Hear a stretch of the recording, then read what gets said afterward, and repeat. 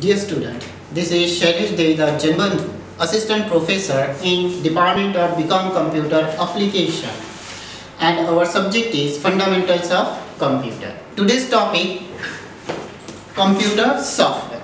We already know that the computer system cannot do anything itself. It needs some instructions from the users. So computer hardware cannot do anything, any type of work or any functioning.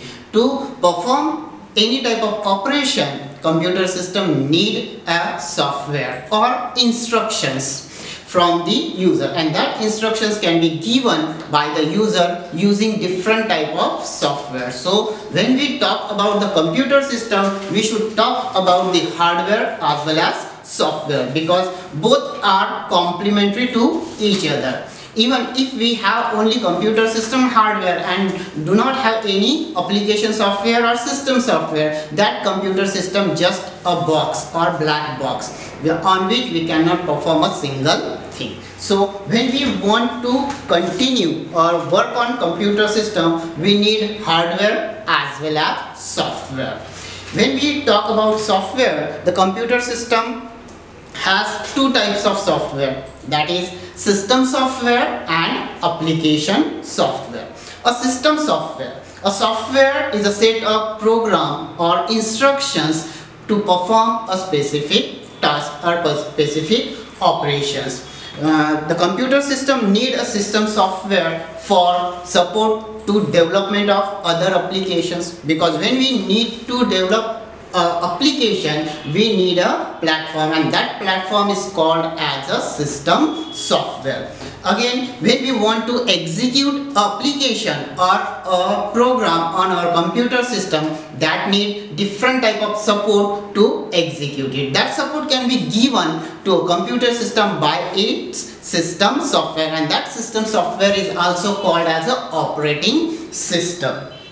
Monitor, keyboard, mouse are different peripherals which are attached with a computer system, and to manage these peripherals we need a system software. The keyboard or keyboard used to give a input, but the hardware doesn't know how to get the input. That system software give the instructions to the keyboard to type or what type of data we transfer from keyboard to our computer or our ALU. Okay, to communicate different type of values from one place to another one or one component to another, again we need a system software. That system software consists of number one, operating system. Operating system is a software by which a computer's peripherals can be managed. Okay, second one is a translator. Translator, we already know that the computer system cannot understand the high level language. The high level language is which is used by a user, because user don't know the machine level language. So when we communicate with computer system, that time we or the user uses the high level language, but computer system cannot understand the high level language. It converts that high level language into the machine level language or binary language. To convert this high level language to machine level language, we need a translator, and that translator is also available in a system software. Next one, utility program. When we install a operating system into a computer system, that time some small programs are also downloaded or installed in our computer. That small programs are called utility programs. Means even if we don't have another or special applications, we can work on a small work on a computer system, just like calculator, character pad, notepad, word pad, games. These are the utility programs which are always available with our operating system. Means utility program means a small programs to perform a specific task. Just like calculator, we used to calculate. Word pad, we used to write some passages or particular letters. We can work on it. Okay. Next one, device drivers. We already know that the computer system is a network system or a topology system which connect each and every peripheral to its CPU, central processing unit, and these all things are called just like keyboard, mouse, CPU, then monitor are the peripherals, and these peripherals need a special application or special software. The software or that packages is called as a drivers, because you know that if a car driven by a user or driver, we need a driver to drive the car. Same way, to operate these peripherals we need a driver program to execute them, to operate them smoothly. So the computer system or system software also have the drivers or utility programs drivers or peripheral drivers to manage the peripheral. Next one, communication software. Different type of communication software is also included in our computer system, and these are also attached with our system software, just like network environment. To execute or to access the net on our computer system we need a browser, the explorer or internet explorer. We have an explorer by which we can communicate with other world or outside world. Next one, these are the utilities which are available with computer systems and system software. Now we have application software. Application software are those type of software which give the instructions to the computer system to perform a specific task. When we want to write something or to make the paragraphs or to write the books or messages, then we need a word. When we want to create a page sheet or different type of sheets, we need a Excel. Or when we create the slideshow or animation, that time we use the PowerPoint. These are the application software through which we perform a specific task. So we have two types of application software, that is pre-written application software and user-written application software.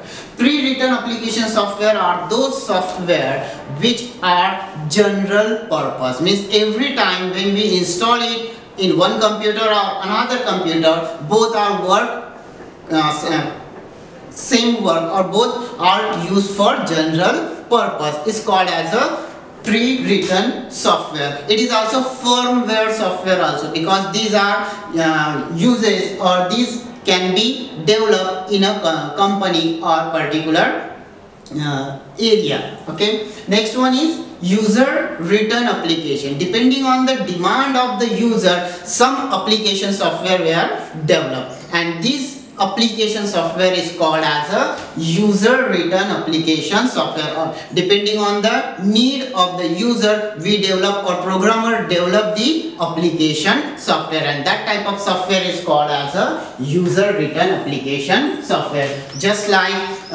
the software for the medical shop, software for the malls or retailers, these are the user written application software, because every user has his own demand or situations. On that situation or on that demand, we create a programmer create a application. Therefore it is called as a user written application software. Some of the application software that called as a pre-written application software, that is word processing.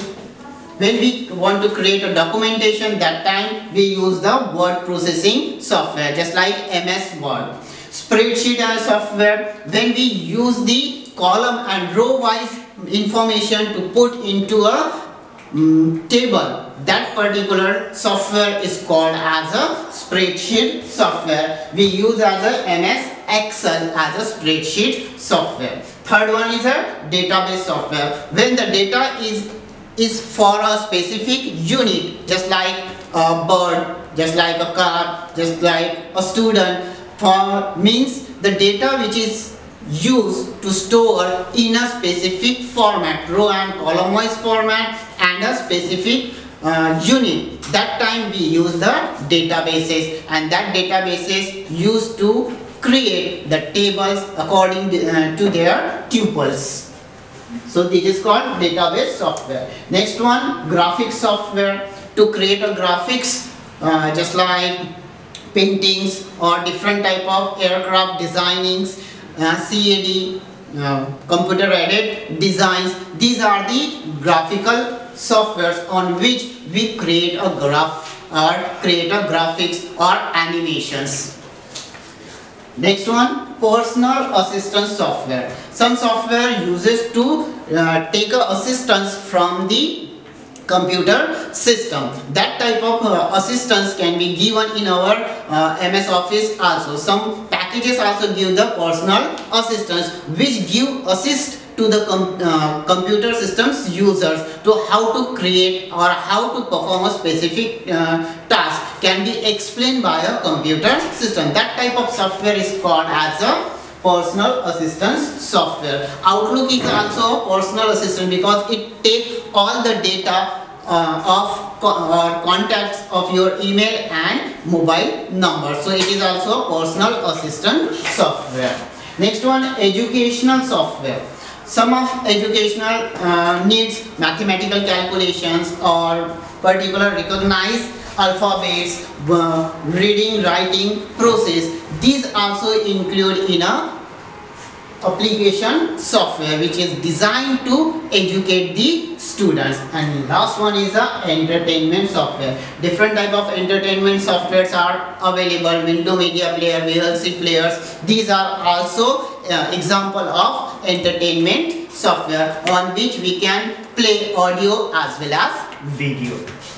All these things include in our architecture or software architecture. In the middle of the architecture we have a hardware, that means our computer system. To manage the hardware we need a system software, means all type of peripherals can be managed by a system software. To execute a specific task we need a application software, because without application we cannot work on a computer system. And last one, the user, because we have a hardware, system software and application software to manipulate, but if we do not have the user for that computer system, the system will idle for a whole time. For that we need a user. So this architecture is common for all type of computer system. It would be a laptop, it would be a desktop or mini computers.